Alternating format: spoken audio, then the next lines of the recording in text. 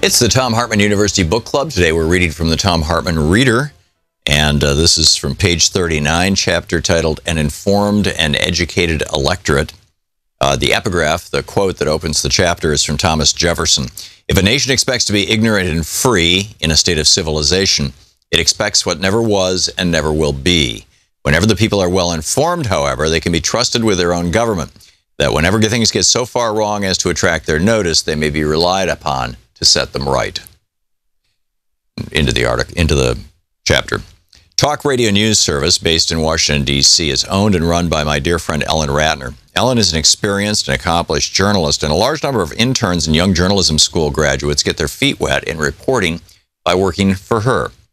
In March 2010, I was in Washington for a meeting with a group of senators, and I needed a studio from which to do my radio and TV show.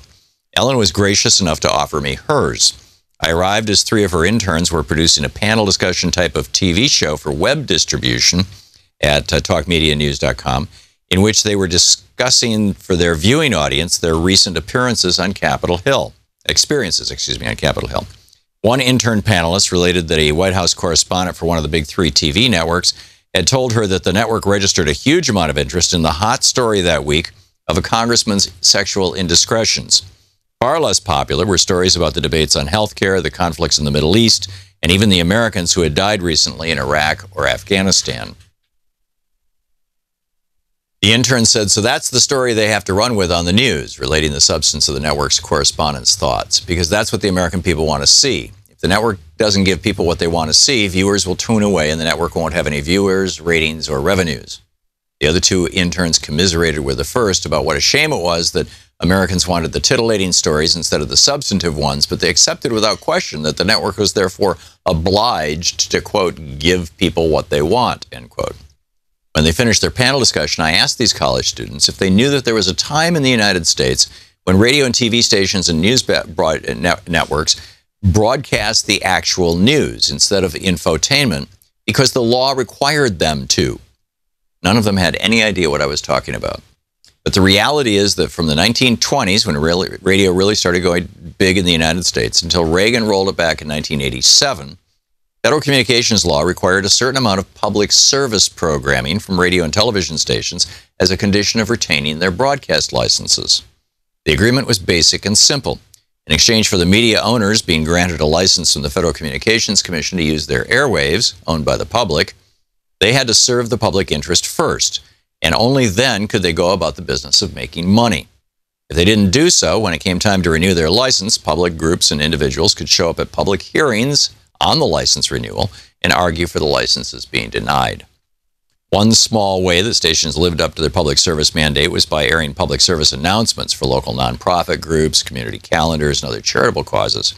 They also had to abide by something called the Fairness Doctrine, which required them to air diverse viewpoints on controversial issues. Separately, during election campaigns, broadcasters had to abide by the equal time rule, which required them to provide equal airtime to rival candidates in any election. But the biggest way that they proved that they were providing a public service and meeting the requirements of the Fairness Doctrine was by broadcasting the news, real news, actual news, local, national, and international news produced by professional old-school journalists. Because the news didn't draw huge ratings like entertainment shows, although tens of millions of Americans did watch it every night on TV and listen to it at the top of every hour on radio from coast to coast.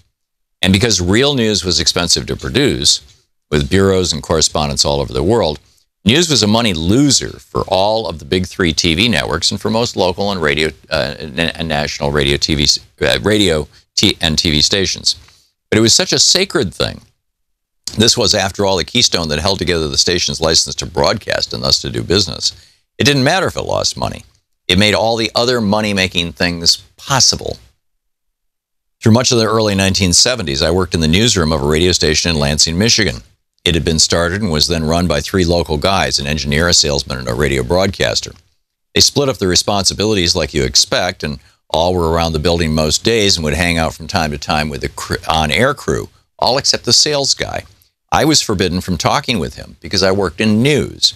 There could be no hint, ever, anywhere, that our radio station had violated the FCC's programming in the public interest mandate by, for example, by going easy on an advertiser in a news story or promoting another advertiser in a different story. News had to be news, separate from profits and revenue.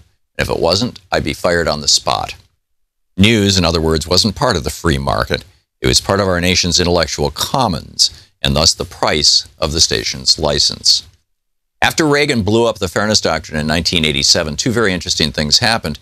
The first was the rise of right-wing hate speech talk radio, starting with Rush Limbaugh that very year.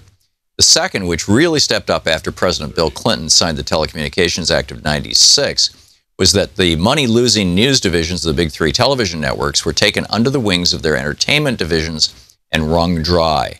Foreign bureaus were closed, reporters were fired, stories that promoted the wonders of advertisers owned by the same mega corporations began to appear, and investigative journalism began to die. It's the Thom Hartmann Reader.